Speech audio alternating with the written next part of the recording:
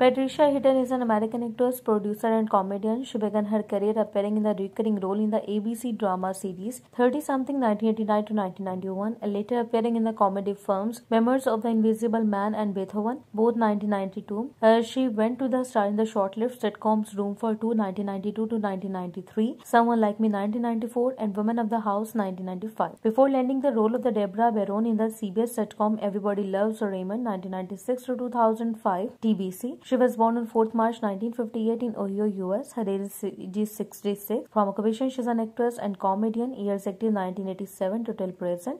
She a political party Republican Independent.